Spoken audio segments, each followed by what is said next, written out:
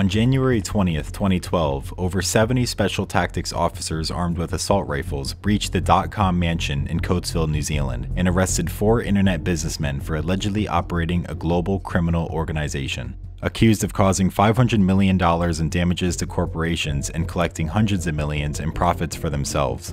One of the men arrested was the leader of the organization, Kim Dotcom, CEO and founder of Megaupload. Kim Dotcom is a successful entrepreneur who had founded several companies before creating Megaupload. He got his start in hacking communities in his home country, Germany, and quickly became skilled enough to find security flaws in major corporations around the world. He built a strong reputation and started one of his first companies, Data Protect, where he operated as a security consultant. He was hired by German companies such as Vodafone, Daimler, and the German Stock Exchange. Data Protect quickly grew to around 30 employees and had revenues of several $1,000,000. Kim worked on other innovating projects including the Megacar, an internet-connected car system that allowed for multi-camera video conferencing. He also proposed a mobile authentication system for banks in the early 2000s as an additional security measure, a concept that was ahead of its time, but we now all use it today. Kim was a successful businessman and innovator who had the ability to see financial opportunity in technology. He also built a reputation outside of the business world through his flamboyant personality and excessive lifestyle. Kim was known for racing luxury cars, partying with celebrities, and having photographers follow him, documenting his every move. Kim was not afraid of being in the public eye.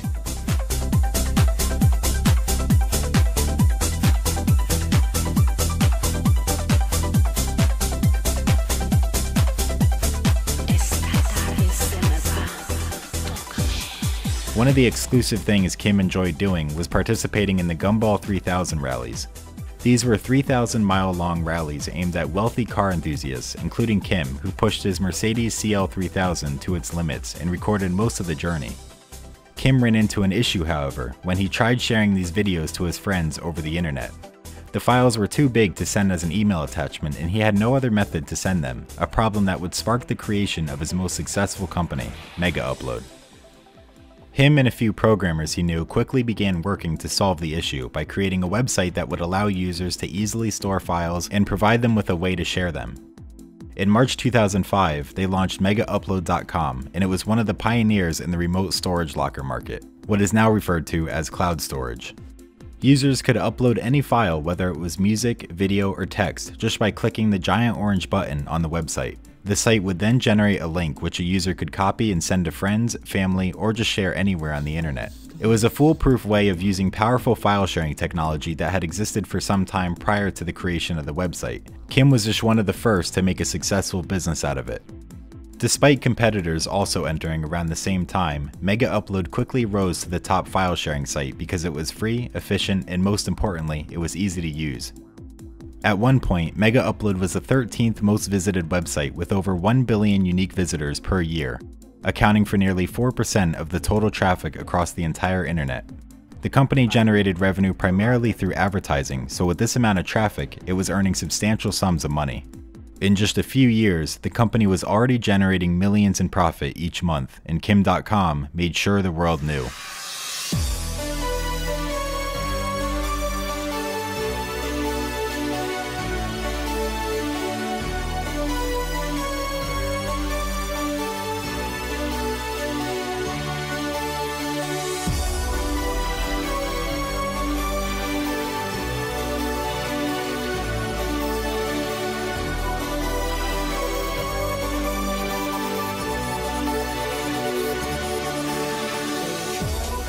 With the success came controversy, and with the size of Megaupload and the lifestyle Kim was living, he became a target. Dissatisfaction was growing within the entertainment industry, as cloud storage sites had become mainstream. While the website was mostly being used for legitimate purposes, it also attracted users that would abuse the technology, using it for nefarious activities, such as uploading copyrighted content. One type of content that Megaupload made significantly easier to share were large video files, including TV shows and movies. File sharing services for music existed for years prior to Megaupload. However, this was the first time shows and movies were so easily accessible on the internet. Production companies across the world were starting to feel the impact of the new technology, including the biggest of them all, Hollywood and the Motion Picture Association of America. The MPAA, which consists of the 5 major film studios in the United States, did not like the disruptions the new cloud storage websites were causing to their business model. Chairman of the MPAA, Chris Dodd, began seriously pushing the US government to do something about foreign piracy, including his support of the Stop Online Piracy Act proposed in 2011. Since the MPAA was a major lobbying group, they had significant influence over Washington, and Chris Dodd threatened to cut funding if nothing was done about foreign companies hosting copyrighted material. Kim knew he was under pressure, but he was always one step ahead and was prepared to deal with the scrutiny. Yo, what's up? This is Kanye. I like Megaupload because it's the fastest and safest way to send files, period. Hey, I'm Alicia Keys, and I use Megaupload because I know that I can get my music safely and quickly. What's up, it's your man Floyd Money Mayweather. I like Megaupload because it's fast as hell, but it's not fast as me. When I need to send files for music, movies, television, it's all good. His PR tactics were not enough to fight the forces against him, Hollywood and the United States Department of Justice. The DOJ became involved shortly after the MPAA threatened to cut funding to presidential campaigns, perhaps coincidentally or as a response. The FBI began building a case against Megaupload and its executives over the next year. They had to act fast, however, as Megaupload had plans to go public on the Hong Kong Stock Exchange, which would make it more difficult to prosecute. The US government obtained search warrants to seize Megaupload's domain names and partnered with the New Zealand authorities, who then applied for search warrants to raid the Dotcom mansion in Coatesville. The raid was planned for Kim's birthday because the United States expected other executives to be staying at the mansion for parties Kim would host. Specially trained officers designed for counter-terrorism purposes flew in on helicopters equipped with body armor, automatic rifles, and attack dogs on the morning of January 20th, 2012 to carry out the raid. They seized $67 million worth of Kim's assets, shut down Megaupload servers, and seized its domains. Aside from Kim, 3 other executives were arrested, including Chief Marketing Officer Finn Bitato, Chief Technology Officer Matthias Ortmann, and Software Engineer Bram van der Kolk. They were indicted on 5 charges, including criminal copyright infringement, racketeering, and money laundering. The US government argued that Megaupload and its executives not only facilitated criminal copyright infringement for their users, but also encouraged it, and that they should be held criminally responsible for the actions of their users. This concept of third-party infringement is referred to as secondary copyright infringement, and this was the first time it was brought up in a criminal context, as criminal liability for secondary infringement does not exist in United States or New Zealand law. Megaupload was over, and Kim and his colleagues now had to fight extradition to the United States, where they could face decades in prison. Kim was not giving up and decided to fight the case despite all of his bank accounts being frozen and being up against one of the most powerful opponents. He had a significant advantage, however, which was the corruption and unlawful practices that began to surface in the case shortly after his arrest. The novel nature of this case led to the US government using questionable tactics, similar to how the novel nature of Megaupload arguably led to the exploitation of obsolete copyright legislation. Aside from the unique business of Megaupload, this case was legally complicated for the US because Megaupload, its executives, and the majority of its activities occurred outside the country. It was also based on something that was not a crime in the United States or New Zealand, secondary copyright infringement. Because of these reasons, the US came up with a clever but unlawful way to obtain search warrants and a criminal indictment against Megaupload. To prove that the company possessed a criminal state of mind, the FBI manipulated Megaupload to leave certain infringing files on their servers, which would then be used against them in the warrant applications. Yes, so they asked Megaupload to assist in one of their investigations, and Megaupload has always been a good corporate citizen, so where we were required by law to assist, that's what we did. And whenever we assist, obviously, law enforcement doesn't want us to touch those user files because they are part of their investigation, part of their evidence.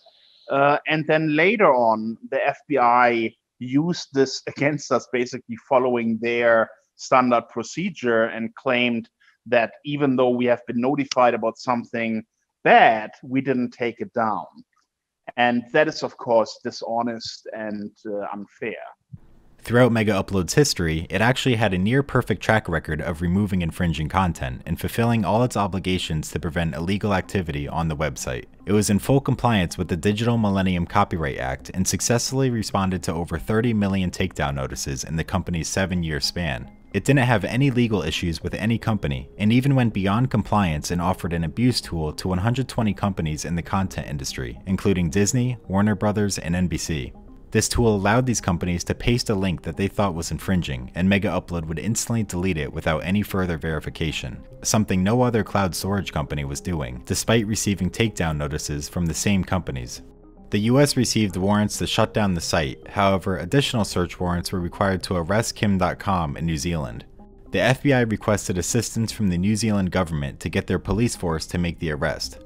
The warrant issued was later declared illegal and invalid by the High Court of New Zealand because it did not make clear what specific crime had been committed, or even that the US was involved. The High Court also found the data seizure in the raid to be unlawful as well. Over 150 terabytes of data was collected and sent directly to the FBI in the United States. The search warrant, however, was executed in New Zealand under New Zealand law, meaning the New Zealand authorities could not legally act as agents for the US and send them evidence. They did it anyways under pressure from the FBI, and Kim was essentially left to deal with them alone to get the data back. Despite these flaws, Kim Dotcom was still fighting being sent to the US, even though there is no mention of copyright infringement in the extradition treaty between the US and New Zealand. Kim's legal team and other legal experts around the world argued that the indictment was layered with unrelated charges and selective interpretations of their business in an attempt to fit the requirements of extradition. The case was manufactured to make Kim and Megaupload's executives look like evil criminals. The indictment even mentioned Megaupload as a haven for the most illicit types of content, such as terrorist propaganda videos, completely unrelated to copyright and a false statement only included to make it seem evil to people unfamiliar with the business. There was no searching. Somebody could upload a file and then pass out a URL on their own, and they're violating the law if it's copyright material like a movie, and the person who downloads it is violating a law too. But what Kim Dotcom ran is just a service that's like a post office. He was the post office it was being mailed through. Why do you shut down the post office thinking that's where the problem is? In terms of illegal content, including copyrighted content, the website itself had terms and conditions stating that copyrighted content was not allowed to be stored or shared. In addition to this, the website had no search feature. Users could only upload files, not search for them. The only directory the website had was its top 100 list, which concealed copyrighted content, meaning users had to go elsewhere to find download links to movies and TV shows. Megaupload knew the site was being used for illegal purposes, however, the site was still primarily used for legitimate purposes. And it has been used for the most innocent purposes, right? I mean, millions of students around the world used us for their education work, you know? Musicians used us to get their mixtapes out.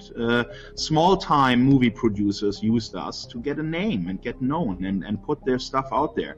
You know, we have thousands of examples of people who have used us legitimately, and a significant percentage of our traffic was legitimate traffic. So the indictment was reaching outside of the prosecutor's scope because the illegitimate content was primarily being shared outside of the US. 90% of Megaupload's users were outside of the US, and most of the infringing activity came from areas that did not receive US movies, markets that would have no impact on the content industry anyways. And for example, there are other jurisdictions, and this is the funny thing about how the US government is treating this case. In Spain, for example, for a number of years, it was completely legitimate for users to access pirated material online, you know, without any threat of any legal repercussions. So there were a lot of countries, a lot of jurisdictions where that was perfectly legal.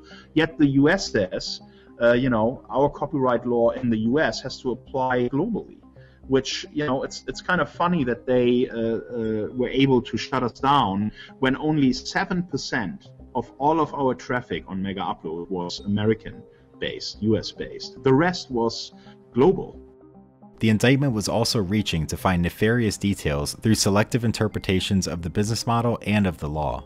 Some of the selective interpretations of their business include the prosecutor's view on Megaupload's premium membership and rewards programs, arguing that they were only used to incentivize illegal activity. Premium memberships granted access to features such as additional storage space and faster download speeds. Members were also eligible for Megaupload's rewards program, which rewards the top downloaders with months of premium membership and small sums of money. Evidence was presented showing rewards payments to users within the United States even though it wasn't related to infringement. These payments were used as evidence of promoting criminal copyright infringement because they involve the proceeds of copyright infringement, regardless of the content users downloaded.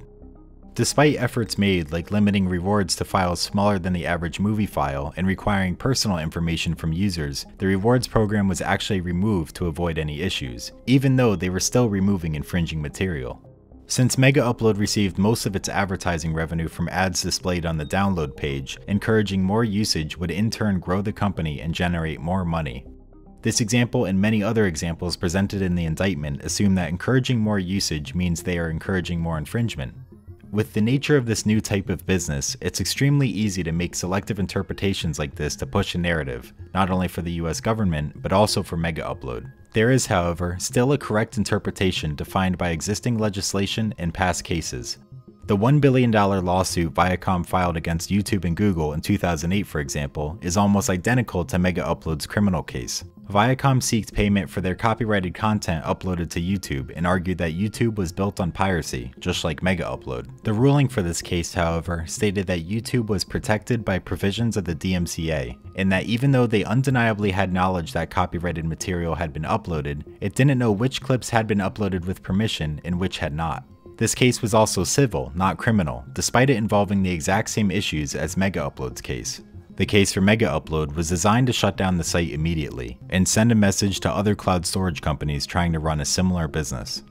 Every measure was taken to shut down the company without a hearing and to prevent Kim from being able to defend himself. On top of all the things that could have went wrong in this case, New Zealand was found to have illegally spied on Kim and his colleagues for a month prior to the arrest, intercepting all of their communications.